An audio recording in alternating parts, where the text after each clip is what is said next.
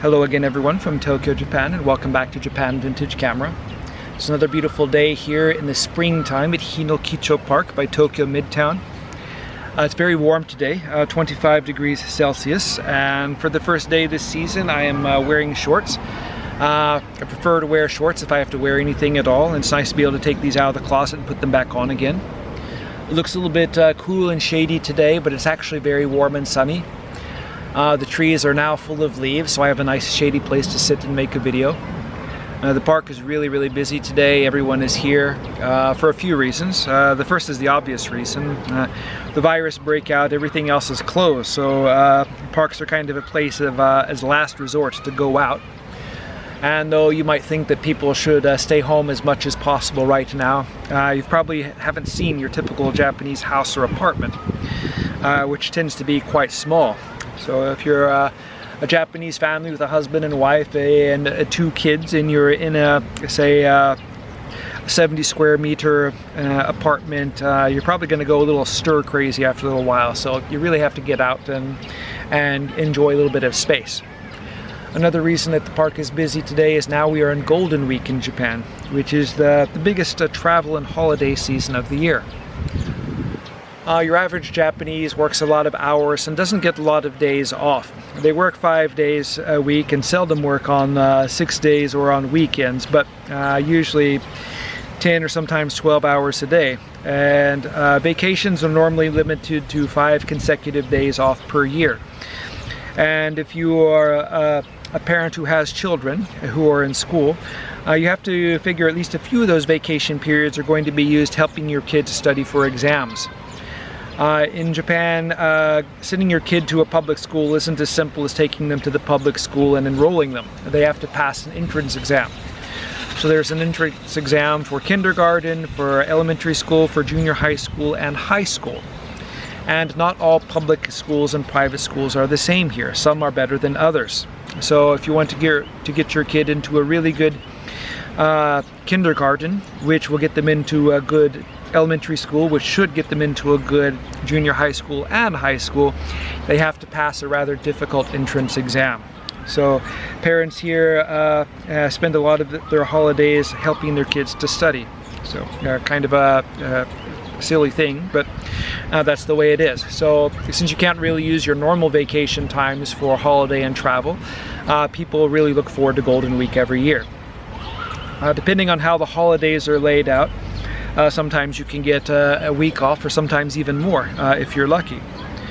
If Golden Week, the first day of Golden Week is Showa Day, which is a national holiday, and if that falls on a Friday, then you have the weekend off, and then the other national holidays in the next week.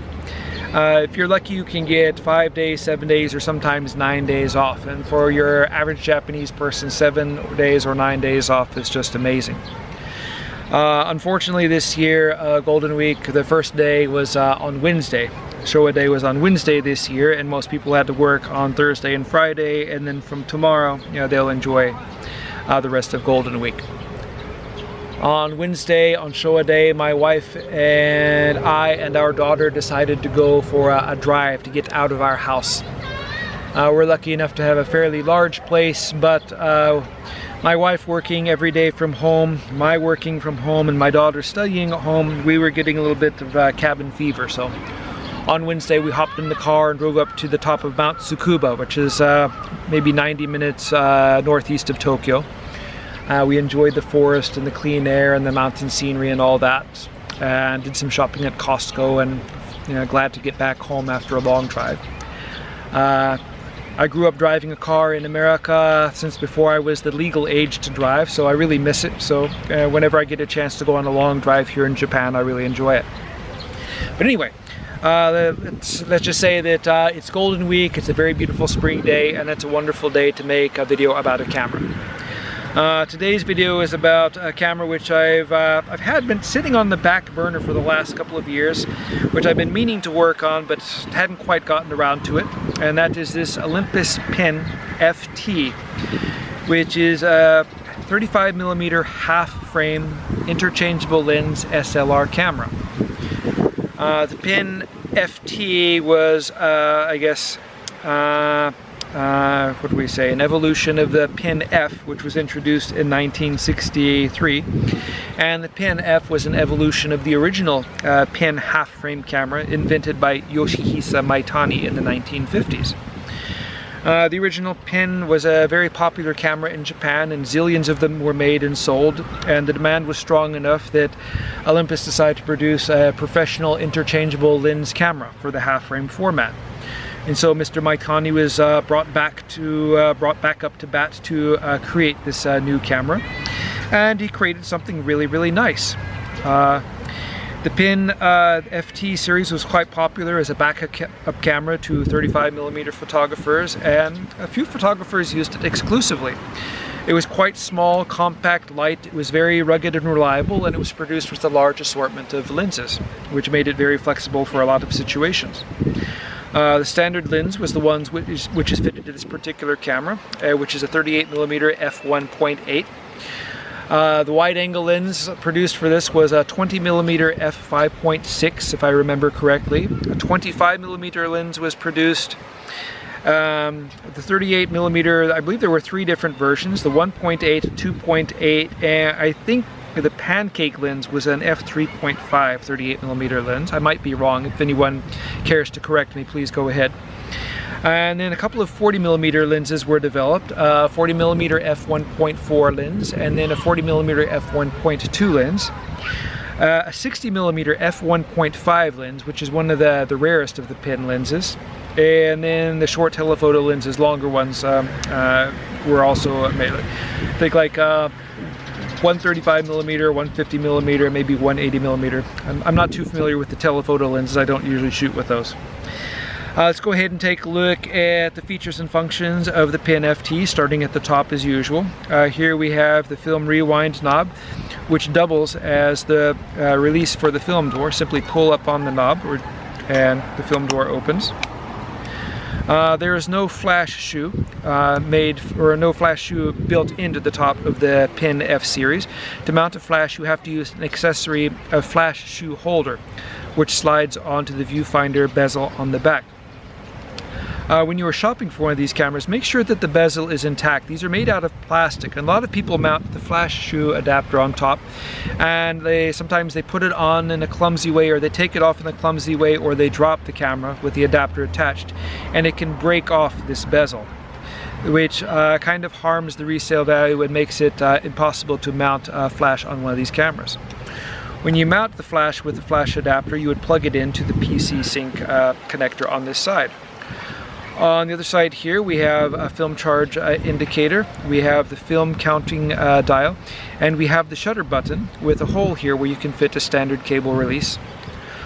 On the back here, of course, we have the viewfinder window, and we have the film winding and shutter charging lever. If it's an original black paint camera, it will have a black chrome plated lever. On the front of the camera, we have the shutter speed dial, we have the aperture ring, the focusing ring on the lens, and we have the self timer lever here. On the back of the lens here, we have a couple of tabs here. We have a depth of field preview button on this side, and then this is the release lever. To release the lens, you push down and turn the lens clockwise, and it comes off. The same system was used on the later Olympus OM cameras, and there was an adapter made which allowed you to fit OM lenses to the Pen F series, which is quite interesting. You can see the half frame here, and the focusing screen located on the front. Some weaknesses you have to be aware of in these Pen cameras is the beam splitting mirror, and the mirror itself on the earlier Pen F cameras. The coating on these is easily susceptible to fungus, which eats away the chrome, I guess the silvery on the mirror, and makes it very difficult to see through them. And it's especially a problem on the Pen FT because it uses kind of a mirror similar to a beam splitting mirror, and it makes it very difficult to look through the viewfinder and focus. For these cameras and this one, the reason this one sat on the back burner for so long and why I didn't fix it is because it needed a new mirror. Replacing the mirror is not really a very difficult trick. What I use is I use mirrors from Olympus OM40 cameras, which have pretty much zero value nowadays, and I can usually pick one up for about $10 or so. And I buy these cameras for two things. I buy them for the prisms, which I can use in the earlier OM and M1 cameras. They fit perfectly. And the mirror, SLR mirror, I can use, and I can cut it to fit in these Pen FT cameras, and it works perfectly well. It allows you to focus quite well on what you're focusing on, and it allows you to see the light meter built into the viewfinder. The FT, compared to the earlier cameras, features the built-in light meter, and you adjust the film speed by turning it to either 500 or just somewhere where the window is visible on the top, and then pulling out on the shutter speed lever and just turning it to the number which matches whatever films you have loaded inside the camera. The bottom of the camera here we have the battery chamber, and this is meant to use an MR9 battery, but you can use a PX625 battery, or you can even slip in an LR44 battery. The interesting thing about the old Olympus rangefinder cameras is there's the spring on the bottom which presses against the battery has a lot of play on it, so it's quite easy just to slip in an LR44, SR44 battery without an adapter and then just push it back on, or thread it back on. And here we have the release lever, which allows you to rewind the film, and then standard 1/4 inch tripod socket. Loading the camera is quite simple. We'll pull up on the rewind knob to open the film door. Here you see the shutter, which is made out of titanium, and it's a rotary shutter which turns, and it's quite reliable. Olympus tested this, and they guaranteed it to be able to cycle for at least 100,000 times.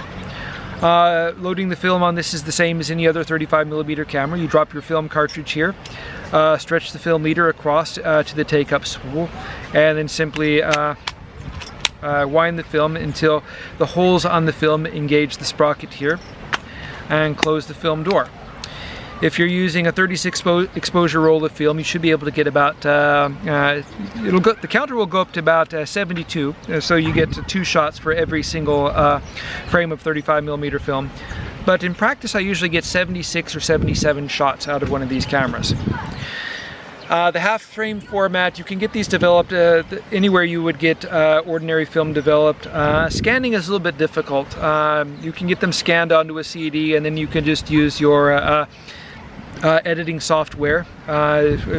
Usually the built-in software is quite adequate for I guess cropping or cutting out the images from and making files out of them. For myself, I like to use an Epson flatbed scanner with a standard 35mm film holder, and I can use Epson's software to I guess select the half frame films for scanning, so it's not really so difficult. The lenses are quite amazing on these cameras. They provide really good results, and if you're using, like, say, 400 grain film or 200 grain film, you're going to get, or speed film, you're going to get quite a lot of grain in the photos. If you're using 50 or 100 speed film, you'll get minimum grain. Shooting slides in these is a little bit difficult because you can't really mount half frame slides so easily. You can shoot slide film and just have it delivered to you in the normal sheets, like you would get 35mm negatives sent, and then you could scan, I guess the positives are called, on your scanner. I really love shooting with these cameras. I plan to go out and take this one shooting this week, just to have a little bit of fun with it.